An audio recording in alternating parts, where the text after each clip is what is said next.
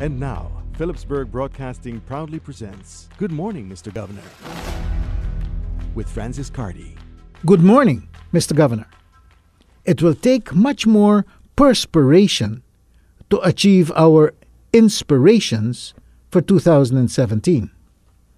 As we approach the end of 2016 and cautiously look forward towards a better 2017, the question is, what should we be doing to make 2017 better than 2016?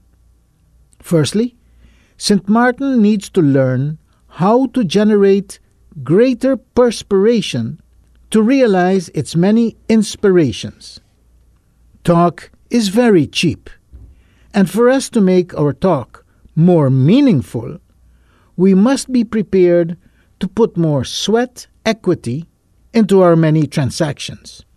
There's no free lunch in our efforts to create a more sustainable and developed St. Maarten. Secondly, reposition St. Maarten as an integral part of the Caribbean Tourism Organization, the CTO activities, by promoting and participating in CTO's various regional tourism promotional activities. For example, CTO Secretary General Mr. Hugh Riley declared 2017 as the year of adventure, and St. Maarten must get on board by encouraging all providers of adventurous activities on the island to get on board this promotional campaign. As part of the region, we should learn how to push the island's tourism product through these meaningful regional promotional activities. Thirdly, St. Maarten lacks enthusiasm.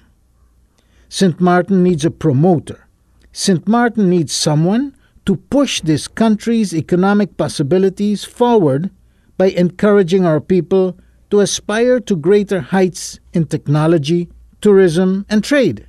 Yes, I agree that we have allowed our government apparatus to sink and our people to become depressed by bad press, illegal activities, and disappointing setbacks. But things are changing. We are so positive that this government will govern our affairs for the next 4 years that we called it a government for stability and prosperity. So let's not disappoint ourselves by doing nothing. Let's support these words with action and determination to succeed, because our people depend on our actions to make this country stronger and more determined to rise again. Let's stop wasting our time and hard-earned resources by working harder together for a more prosperous St. Maarten. Good morning, Mr. Governor. That was Good Morning, Mr. Governor by Francis Carty.